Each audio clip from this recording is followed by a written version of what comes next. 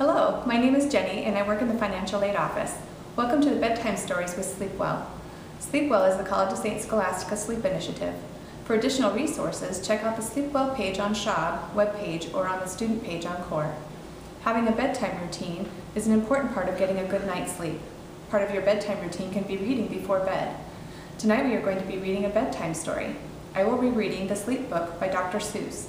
I chose this book because it is one of my favorite books to read to my children before bed. Now make yourself comfortable and enjoy the story.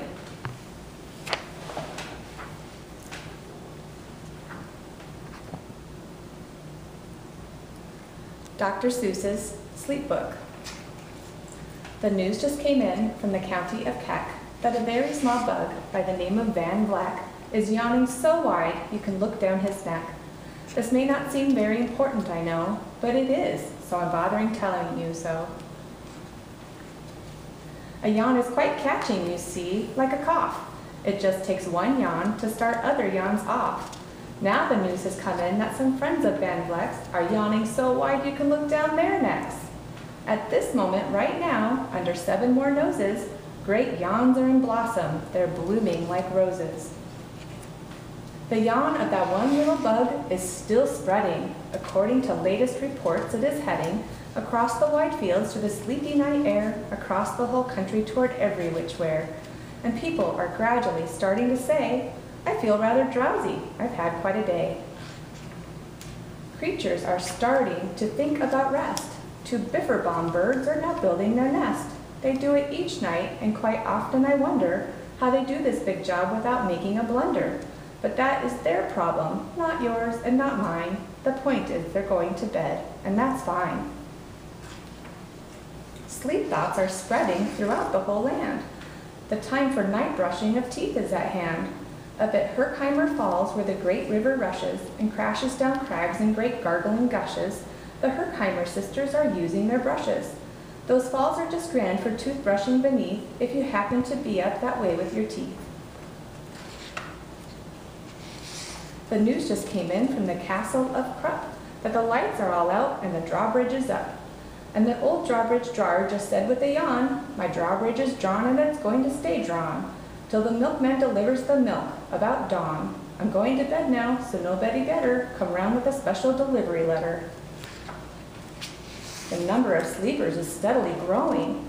Bed is where more and more people are going. In Culpeper Springs, in the Stiltwalkers' Hall, the Stiltwalker stilts are all stacked on the wall. The Stiltwalker walkers have called it a day. They're all tuckered out and they're snoozing away. This is very big news. It's important to know, and that's why I'm bothering telling you so. Way out in the west, in the town of Merked, the Hinklehorn Honking Club just went to bed.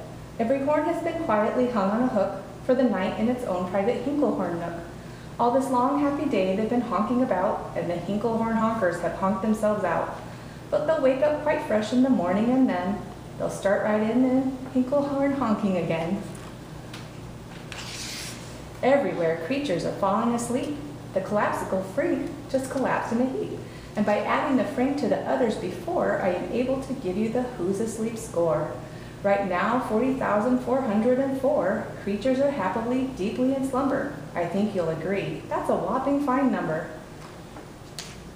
Counting of sleepers, just how do we do it? Really quite simple. There's nothing much to it. We find out how many, we learn the amount, by an audio-teleo-talleo count. On a mountain halfway between Reno and Rome, we have a machine in a plexiglass dome, which listens and looks into everyone's home. And whenever it sees a new sleeper go flop, it jiggles and lets a new biggle ball drop. Our chap counts these balls as they plop in a cup, and that's how we know who's down and who's up. Do you talk in your sleep? It's a wonderful sport, and I have some news of this sport to report.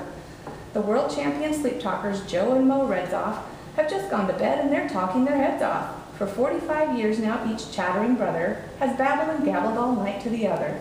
They've talked about laws, and they've talked about gauze. They've talked about paws, and they've talked about flaws. They've talked quite a lot about old Santa Claus. And the reason I'm telling you this is because you should take up this sport. It's just fine for the jaws. Do you walk in your sleep? I just had a report of some interesting news of this popular sport. Near Finnegan Fen, there's a sleepwalking group, which not only walks, but it walks a la hoop. Every night they go miles. Why they walk to such length, they have to keep eating to keep up their strength. So every so often one puts down his hoop, stops hooping and does some quick snooping for soup. That's why they are known as the Hoop Soup Snoop Group. Sleepwalking, too, are the curious crandles, who sleepwalk on hills with assorted-sized candles. The crandles walk nightly in slumbering peace, in spite of slight burns from the hot, dripping grease. The crandles wear candles because they walk far, and if they wake up, want to see where they are. Now the news has arrived from the Valley of Vale that a Chippendale mutt has just bitten his tail, which he does every night before shutting his eyes. Such nipping sounds silly, but really, it's wise. He has no alarm clock, so this is the way. He makes sure that he'll wake up at the right time of day. His tail is so long he won't feel any pain, till the nip makes the trip and gets up to his brain. In exactly 8 hours, the Chippendale mutt will at last feel the bite and yell, "Ouch!" and wake up. A Mr. and Mrs. J. Carmichael Crocs have just gone to bed near the town of Fort Knox, and they, by the way, have the finest of clocks. I'm not at all sure that I quite understand just how the thing works with that one extra hand, but I do know this clock does one very slick trick. It doesn't tick-tock. How it goes is tock-tick. So with ticks in its talker and talks in its ticker, it saves lots of time when the sleepers sleep quicker. What a fine night for sleeping. From all that I hear, it's the best night for sleeping in many a year. They're even asleep in the Zwieback Motel, and people don't usually sleep there too well. The beds are like rocks, and as everyone knows, the sheets are too short. They won't cover your toes. So if people are actually sleeping in there, it's a great night for sleeping. It must be the air. It's a great night for snores. I just had a report of some boys who are tops in this musical sport. The snortiest snorers in all our fair land are the Snorter McPhail and his Snore-a-Snort band. This band can snort Dixie and Old Swanee River, so loud it would make 40 elephants shiver.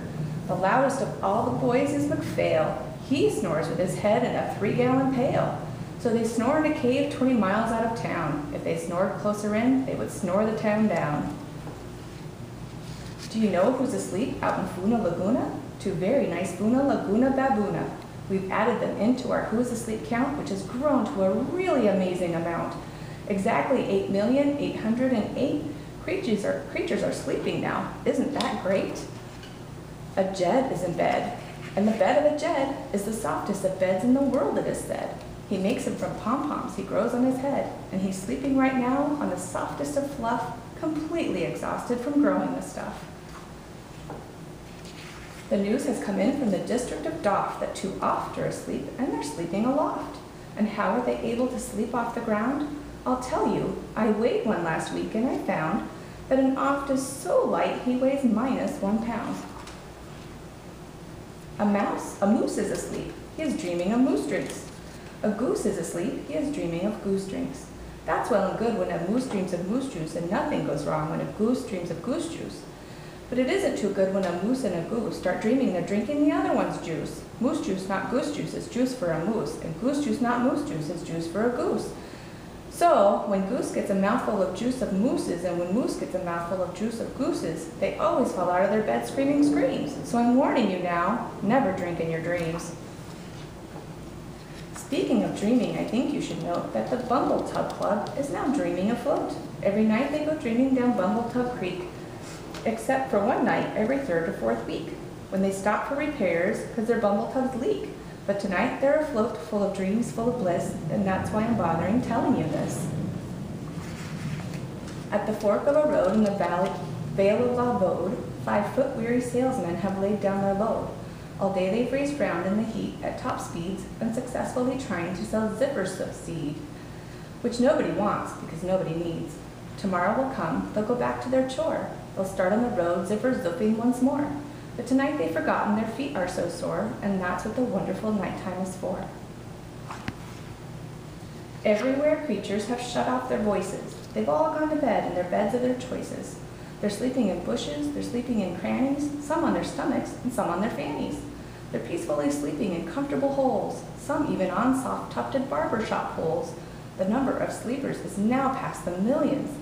The number of sleepers is now in the billions.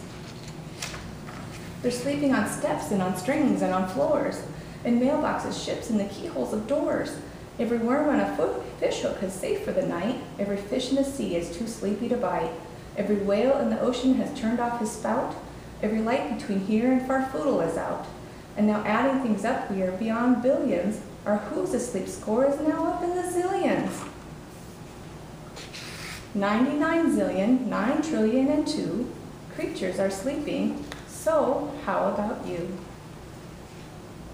When you put out your light, then the number will be 99 zillion, 9 trillion and 3. Good night. On behalf of the Well You and Sleep Well initiative, we wish you sweet dreams and good night.